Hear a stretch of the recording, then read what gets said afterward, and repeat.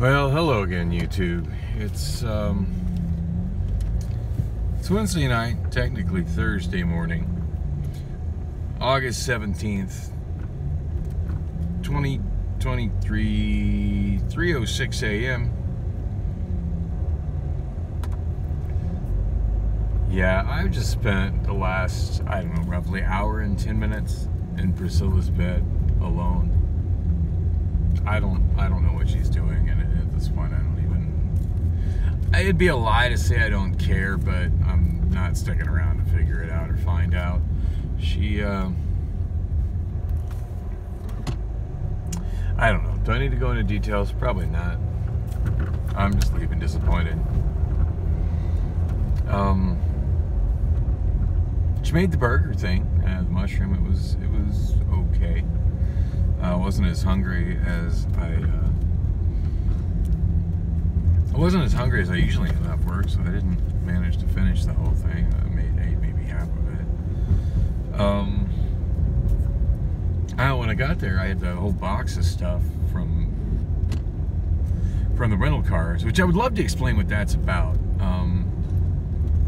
But I don't have that long of a drive home, and I don't feel like sitting in my car explaining it. So maybe on a later video, because it is a box with a lot of junk in it, and the story behind it is pretty interesting. At least I thought it was pretty interesting. But when I tried to explain it to Priscilla, she just pretty much cut me off, and then she disappeared into the kitchen. So I gave her one of the sunshades, so hopefully she likes it. Well, I'm just like, well, do you want it? And she's like, okay. She couldn't even give me a definite yes or no. It's something that I really don't like. When I give somebody a yes, and maybe that's just me being autistic, but like I make decisions like a flow chart. My whole brain is just wired with if, then, or statements. If, then, or else. Logic statements. Flow charts. I used to code when I was a kid. And in order for me to properly process other people, when I ask them a yes or a no question, I need a yes or a no. Like a really clear, definite yes or a no. And if not a definite yes or a no, something else that is a definite answer, which I was just absolutely not getting. At any rate, at one point she's like, well, put it over there. So I put it, just kind of basically threw it on her floor with the rest of the crap that's like all over her floor. My God, her place is such a mess. And I guess that's one of the things I don't like about going there, because if I wanted to be in a messy apartment, I'd just go home, right?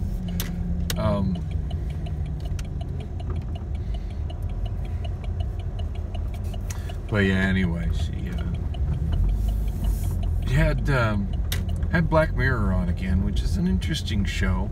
I don't find myself interested in any TV shows enough to watch them anymore, which is kind of screwed up when you consider what a massively huge collection of movies and TV shows that I own on physical media, which I'm not getting rid of. Like, I figure at some point I'll be interested in it again, and I've spent so much time collecting it, and I'm still kind of passionate about the collection itself. I just don't really enjoy watching it anymore. Much more interested in watching either YouTube or porn. Speaking of YouTube and porn, my God, the Louis Rossmann live stream that I caught maybe 5 hours after it was a live stream, where he attempted to repair a cock ring. I would say he did actually repair the cock ring. He just didn't really finish the job because well, I don't want to spoil it. There's a link in the description. Of course, by the time I get this posted, it'll be an old Louis Rossmann video. But yeah, I think Louis Rossmann finally trolled everybody who's been giving him shit for only doing MacBook repair videos, which I know he's done some like smartphone repair videos as well, because I'm pretty sure that's the first thing that brought me to his channel, was looking for smartphone repair, and then I stuck around for the cats and the snark, and the right to repair. His battle for right to repair has just been epic. And then his whole battle against New York City. It eventually drove him to Texas. Is pretty interesting too. Kind of shocked he didn't stay in Florida. That looked like that was a thing for a while. Anyway, yeah, I love Louis Rossman's channel. If you're not familiar with it, check it out. Link in the description, maybe, or you can just search it. But yeah, I ate my burger, and Priscilla's, you know, and her place is just so messy. There's really nowhere to sit down. Like, there's one chair, like kitchen type chair, but it's in the living room by her desk. So I sat there and set the box in front of myself, and then when I was trying to explain to her like how all the stuff came to be in the box, which I'll explain in a later video of mine, it has to do with rental cars. It's a rental car phenomenon that I would have never really understood had I not started working for a rental car company. And it's an interesting story, so hopefully I get to it. I have no shortage of USB-C or micro USB cables now, and I don't think I ever will. Like, I just have a ridiculous amount of them now, and some other random shit. And a new sunshade for my car, which I may as well leave in my car. Although I expect I'll probably keep using the shitty one I've been using for the last couple of years.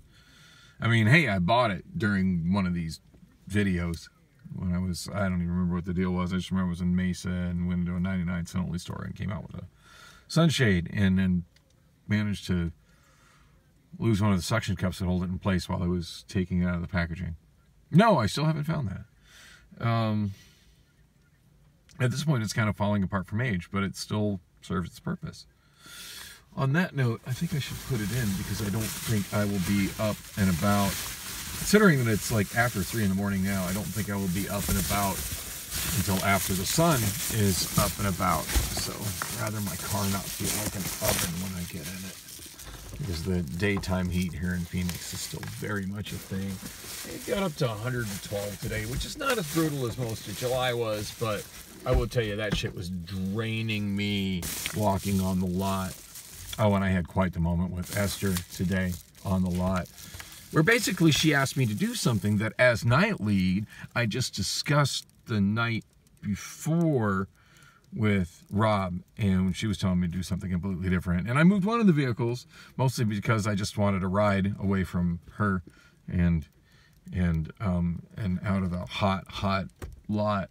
And but I just probably went and was like, hey Rob, can I get some clarification on this? Because this is what you very clearly said. This is what I did 2 days ago, and this is what you said yesterday, and this is what Esther's telling me to do now. And yeah, we need to get some clarification on that. And at the risk of totally giving out inside information about what's going on at work, yeah, I got the feeling that Esther's not going to remain a lead for much longer. I would feel bad if she completely lost her job. I mean, I feel like she doesn't really have anything going on in her life. And I don't want to see her lose her job, but just the way she kind of barks orders at people as if they all are just clueless is not a respectful way to treat people. I mean, even like, say, honestly, of all the people I work with now, the one I most worry about, like, just not doing shit right is the French guy, Emmanuel. And I don't think he means, like, I don't think he's deliberately kind of messing stuff up. I think there's a lot of language barrier with him. But, like, there was one vehicle that was marked in a way that it should have gone in the shop line. And when I looked at it, that was what I was thinking. But then, as I was running the shag, and this is after Keontae's gone for the day, we go around the corner, and I noticed he put an orange hat on it, which indicates PMs, which generally speaking is washer fluid. Most of the time, it's oil change. Now we're regularly doing PMs for Teslas, and I don't know what constitutes PM for Teslas, other than maybe check the wiper fluid. What does one check on an electric car? Obviously, there's no changing of the oil. Oh my God, it is actually starting to rain outside. Wow. I don't know.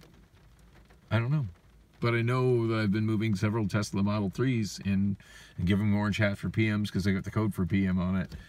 One of these days I'm going to find a mechanic that isn't going to just give me a blank look and actually ask him, hey, what the fuck is P? Obviously, it's not an oil change. What the fuck is PMs on a Tesla Model 3?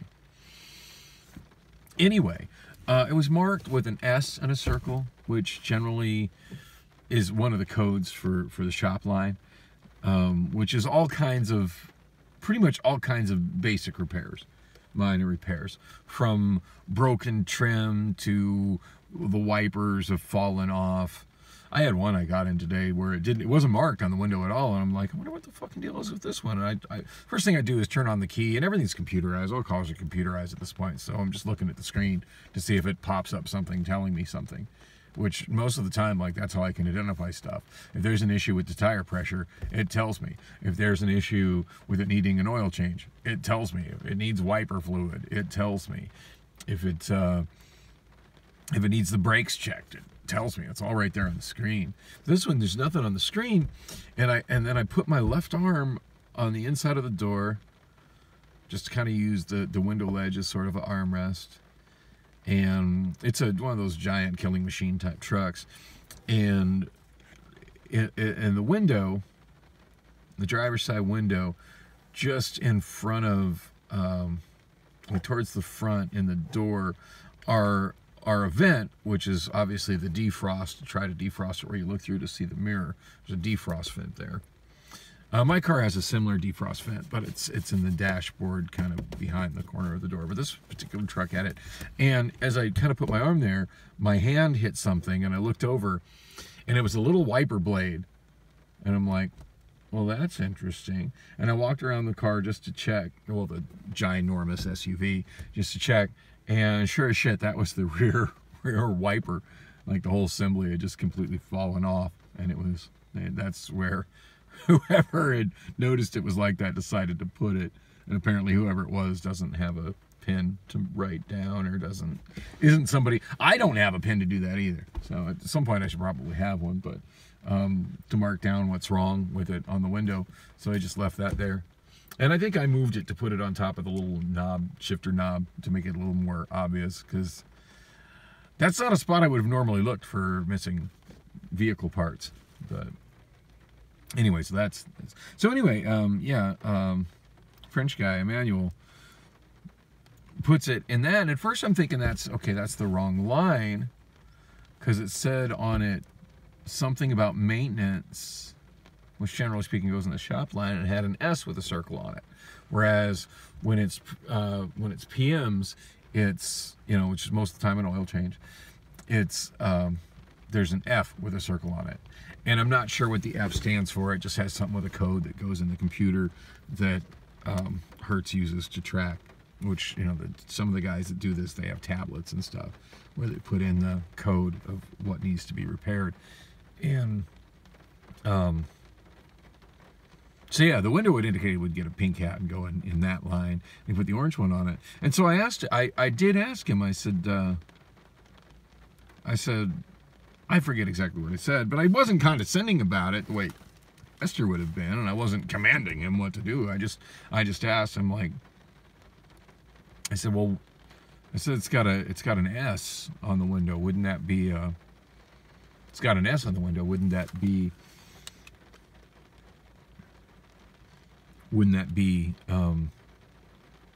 shop line? Wouldn't that be a pink hat? And he goes, oh no, I was thinking that. He goes, but on the screen it just says oil change maintenance required. And I'm like, yeah, that would definitely be an orange hat. So maybe the person writing it down just didn't really understand. So it's possibly put in the system wrong, but we put it in the right spot.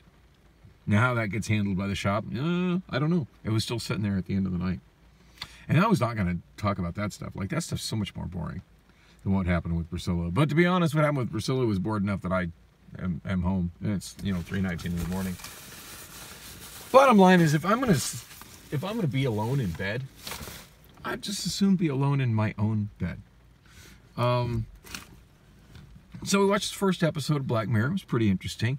Now, for the most part, I was alone in the living room, going through all the stuff that I collected out of the rental cars today, which I'll explain later. And she was in the kitchen doing kitchen stuff, which is cool. I'm cool with that. I mean, she came back out with this like mushroom burger thing and some cold fries of some kind, which were not awful. They weren't good, but they weren't awful. And as far as like why I didn't eat it, like I had like 4 Taco Bell burritos today, and then like 2 slices of pizza that Rob gave me from Barrows. So I'm just full, you know. I mean, I wanted to eat it. It wasn't that I wasn't interested or wasn't grateful. I just not particularly hungry. But yeah, she so I watched the first episode, and she plops down on the couch where she spends most of her time when she's not working, apparently. Doesn't clear any space. Like, there's a bunch of junk on her couch. Doesn't clear any space on the couch for me to sit down. Anyway, at one point, just to get a little more comfortable, I get undressed, which, mind you, she hasn't done yet. But I'm thinking, well, maybe if I get undressed, you know, she'll get the hint that, you know, it's you know, I like, you've got a man here, like, that would like do some bedroom fun type stuff, or at least, you know, like to see you naked too. And so anyway, at that point I kind of get up and I go up to the couch, and I'm like, any chance you like clearing up enough room there for me too? So she does. She like picks up a bunch of the crap that's on the couch and makes enough space for me to kind of get on there. But she doesn't cuddle with me whatsoever. Like, she just kind of sits at the other end of the couch, completely and fully dressed. Ends up putting another episode of Black Mirror on after the first one ended. In fact, I think that's around the time I actually got on the couch. But anyway, the second episode was really good. Don't get me wrong. I enjoy watching Black Mirror. I just not so much into TV these days. I did make it to the end of that episode of Black Mirror, and I figured maybe after that she'd be down for a little bit of bedroom fun or whatever.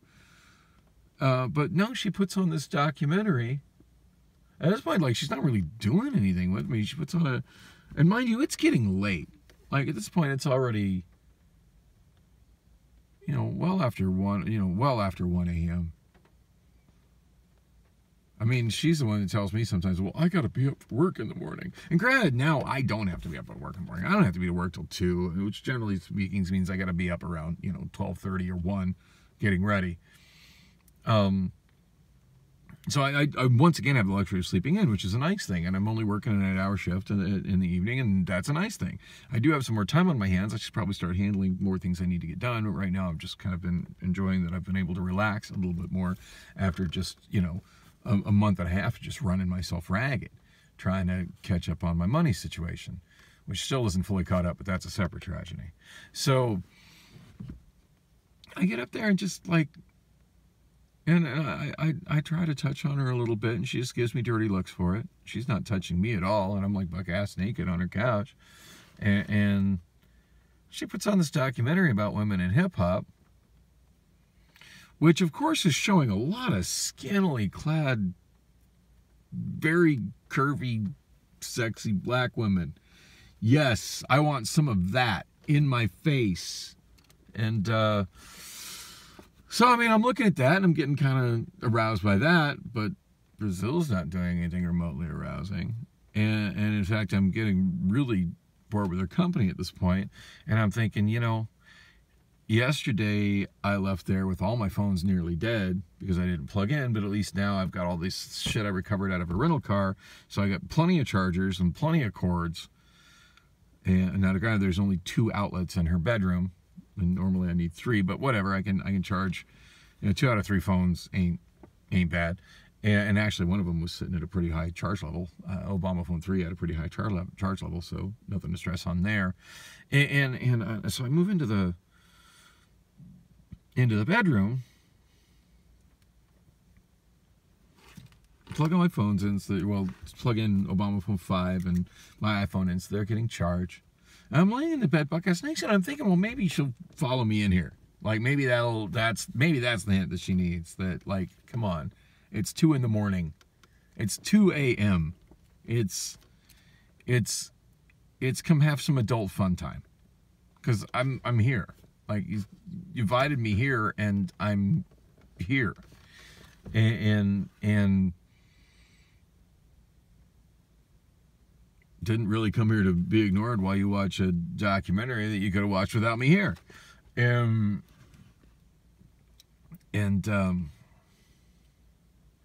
did enjoy the footage of Roxanne Shante, but that's a whole other thing. Anyway, so I'm laying in the bedroom, and I start kind of going through my YouTube stuff, and that's when I hit the Louis Rossmann video, and I'm like, oh my God, he did a live stream repairing a cock ring because it was only designed for one use only, and then they offer a subscription, and that's just everything that his right to repair angle is against. And oh my God, he's really going to try to extend the life of a cock ring and rebuild a cock ring. This is hysterical. So I go to tell her, well, at this point she's in the bathroom. And so I just kind of knock on the door. She's like, what? I just got in here. And I'm like, are you all right in there? Mind you, at this point, it's about 2:20 a.m. So I've been in the bedroom for like 20 plus minutes waiting for her to join me, and she hasn't.